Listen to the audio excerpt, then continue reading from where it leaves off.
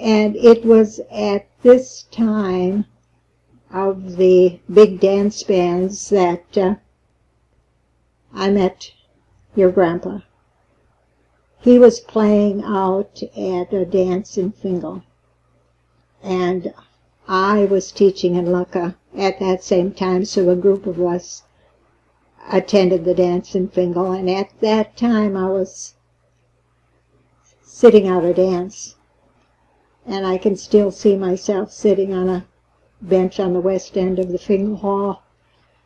Dad he also sang, and he was standing up on the stage, keeping time to the music and singing, and I suppose I don't know, I imagine I was fascinated with his voice. He had a good voice.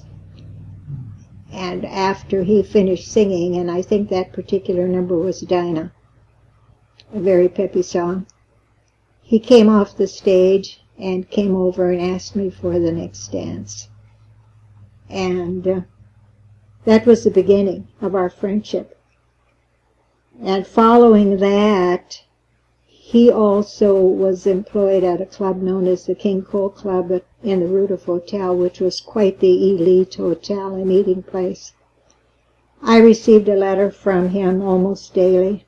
It sounds unusual to write letters between Valley City and Lucca, the town where I was teaching and also my home school. But in those years, Valley City was not considered as close as it is today, and so we wrote letters. He would come out to the farm often on Sundays, and he loved the farm. He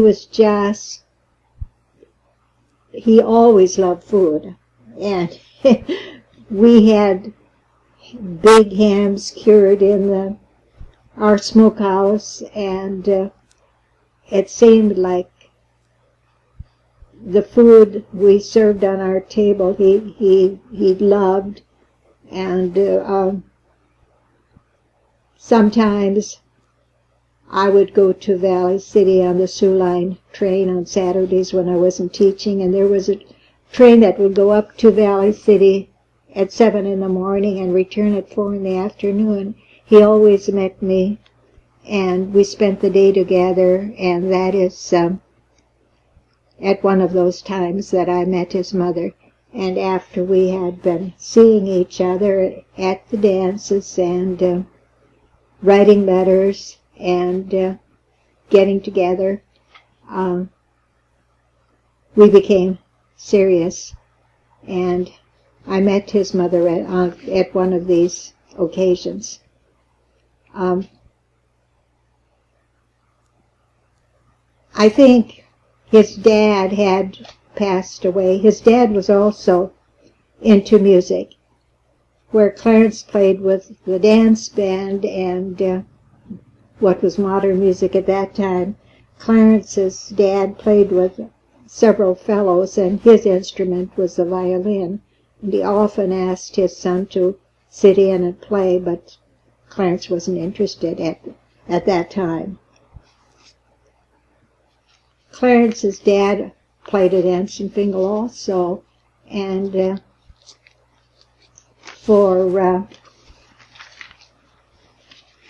that time he became ill after one of the dances and came down with pneumonia.